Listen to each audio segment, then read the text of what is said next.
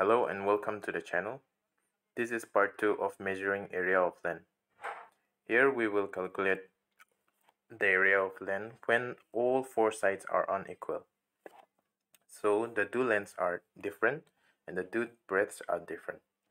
But the formula will remain the same, that is length into breadth. We just need one length and one breadth. In order to do that, we will use one formula. That is, we will combine the two lengths and make it into one. The formula is this. So for the lengths, there is 90 and 130. So 90 plus 130 divided by 2 is 190. 220 divided by 2 is 110. So the length here is 110 feet.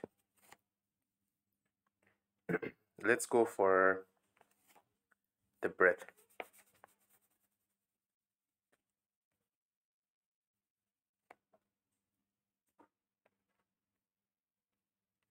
The two breadths are 80 and 120.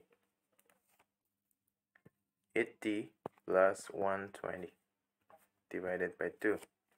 So 80 plus 120 is 200 divided by 2, 100.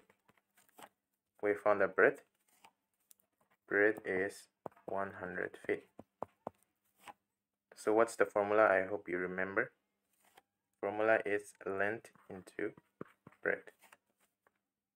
Length is 110, breadth is 100. So the answer is 11,000 square feet. As simple as that. So we'll revise that once again. When the length of all four sides are different, then we have two lengths and two breadths. But we just need one. So in order to make it one, you can add both length and divide them by 2 and add both breadths and divide them by 2 as well. So we'll get one length and one breadth. After that, we will use the formula length into breadth and get the answer. Thank you for joining in, and I'll see you in the next video.